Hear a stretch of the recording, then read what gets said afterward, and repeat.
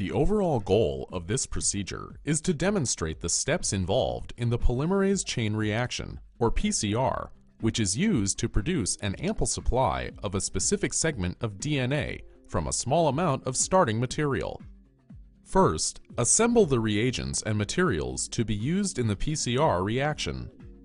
Then set up the reaction mixture, including the 4 deoxyribonucleotides, the DNA template, the primers, and the DNA polymerase.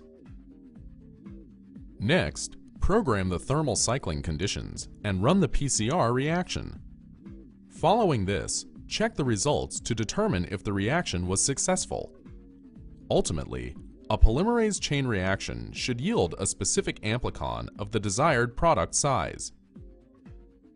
Generally, individuals new to this protocol will struggle a little bit with setting up the calculations of each of the variable reagents, and sometimes they have troubles with pipetting the correct volumes, especially with the polymerase, which has glycerol.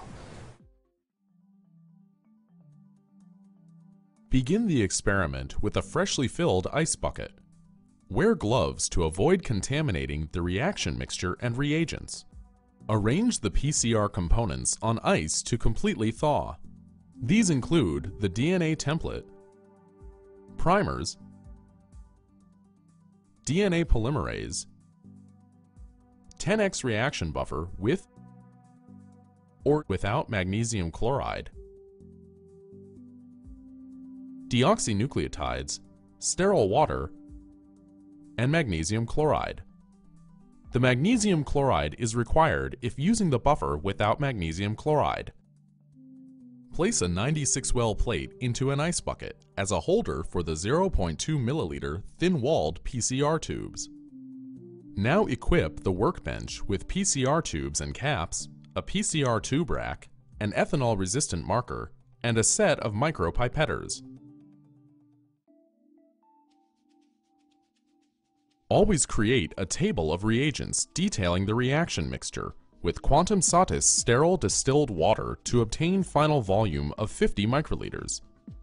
For example, using 5 microliters of a buffer without magnesium, 1 microliter of 10 millimolar DNTPs, and an optimized 4.0 millimolar magnesium, 1 microliter of each 20 micromolar primers,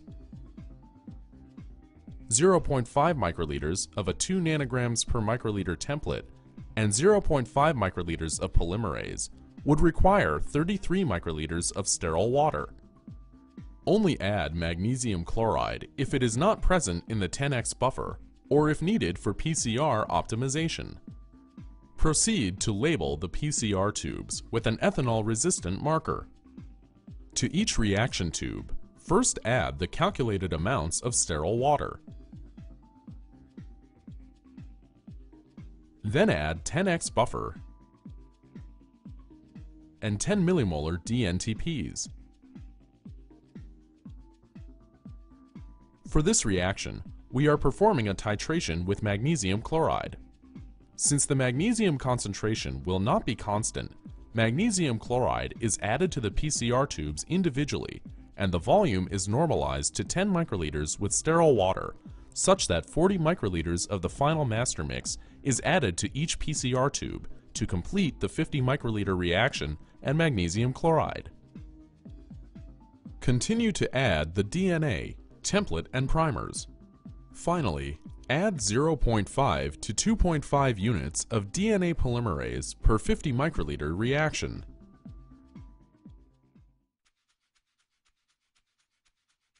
In a 1.8 milliliter microfuge tube, prepare a master mix solution, enough to accommodate for controls, as well as pipette transfer loss. Set a micropipetter to about half the total solution volume, and gently mix by pipetting. For each test sample, aliquot master mix into PCR tube.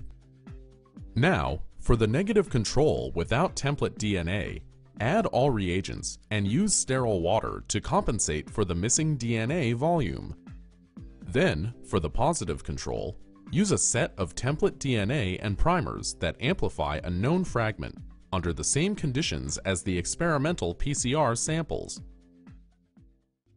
PCR thermal cyclers rapidly heat and cool the reaction mixture, allowing for heat-induced denaturation of duplex DNA, annealing of primers to the plus and minus strands of the DNA template, and elongation of the PCR product. Cycling times are based on the size of the template and the GC content of the DNA. For the general formula, start with an initial denaturation of the template. Then initiate 25 to 35 rounds of a 3-step temperature cycle. Program the first step of these cycles to denature the DNA template. Then program for optimal annealing of primers, about 5 degrees Celsius below the apparent melting temperature of the primers, followed by the elongation step to bring the polymerase to the DNA template and synthesize the PCR product. Now enter the number of cycles. Next, program an extended elongation step for completion of synthesis of amplicons.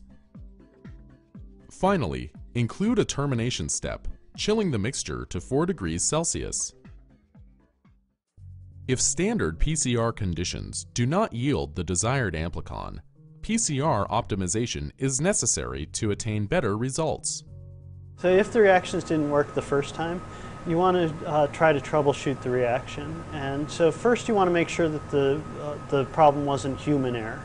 And that could happen if you have a pipetting error or if you forgot to add a reagent to the one of the test tubes. Next you can try altering some of the stringencies of the conditions, so you can alter the setup of the thermocycler, or you can alter the magnesium concentration is another alternative method. You can also try adding some additives to the reagent to troubleshoot the problems. Alternately, consider hot start PCR as a versatile modification in which the initial denaturation time is increased dramatically.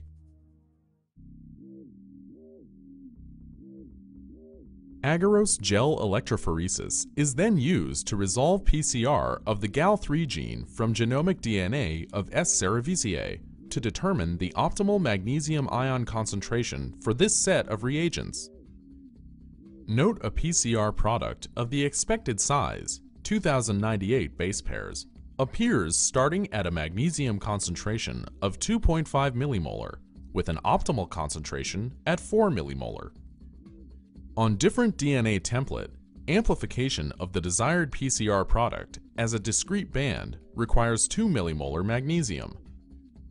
Reducing the stringency of the reaction to effectively suboptimal amplification conditions produces a smear of nonspecific products.